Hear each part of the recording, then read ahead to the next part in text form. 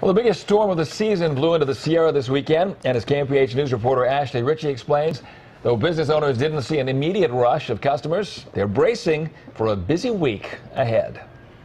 Well, it may be the end of winter, but here in Shaver Lake, it looks like it's just the beginning. And for these businesses here, the higher the pile of snow, the higher the turnout of customers.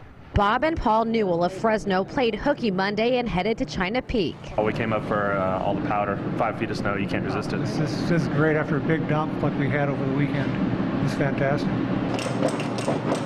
It's snow days like this that get business cooking for Darla Ronemus and her husband at Shaver Lake Pizza. Usually when there's a storm on the weekend, it kind of slows things down because a lot of people don't want to drive up on in the storm. And it was pretty heavy yesterday.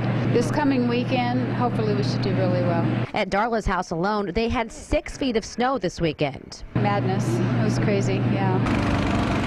A hassle for people who live here, but a must for making ends meet. We expect it to be busy, of course. We always have someone on call to bring them in. That or we just run our little hineys off, just keep going.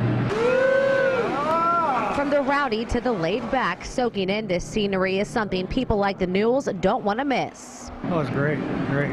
Like you said, best day of the year. After all, what better reason to play hooky than a little quality time with your kid?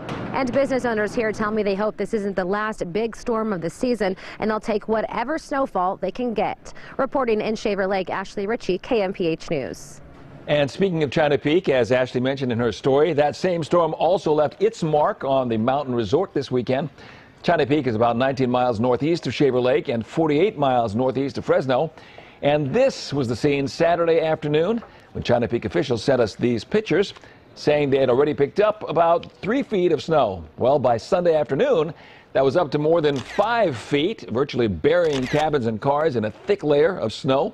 And by Monday, China Peak was covered in nearly 7 feet of fresh powder, making for some very nice runs and some pretty fine skiing and snowboarding.